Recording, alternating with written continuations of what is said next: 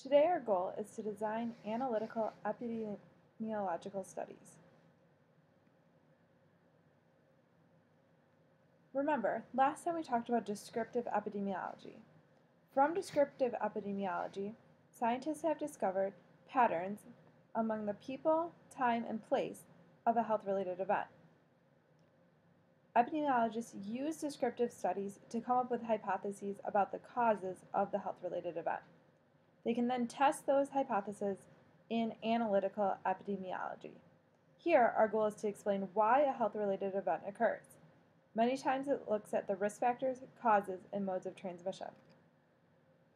There are three main types of analytical studies: cohort studies, case control, and cross-sectional. Today we'll look at each of those and apply them to a situation.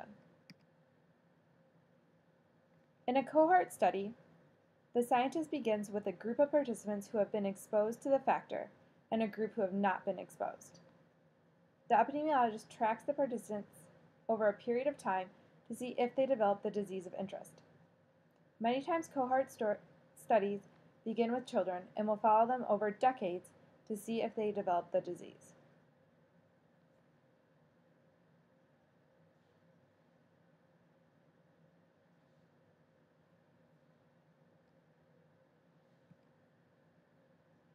Case control studies begin at the end. Investigators start by enrolling a group of people with the disease of interest. As a comparison group, the investigator enrolls a group of people without disease. Investigators can then compare previous exposures between the two groups. Here, the investigator is looking back in time to see if people were exposed to the factor they are interested in.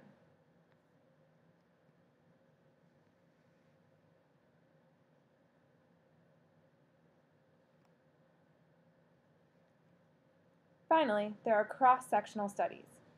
Here, a group of participants is enrolled and their exposures and health outcomes are measured at the same time. There are no initial groups in cross-sectional studies.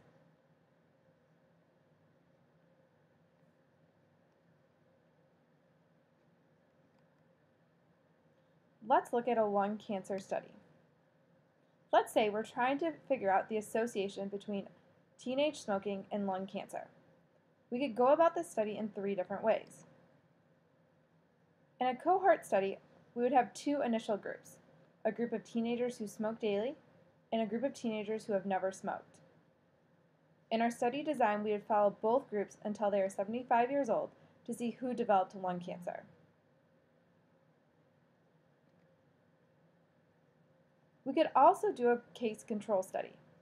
Here, we would start with two groups of participants: one group who had been diagnosed with lung cancer and another group who had not been diagnosed with lung cancer. In our study design, we would look back in time by asking participants about their past to see which participants smoked daily as teenagers.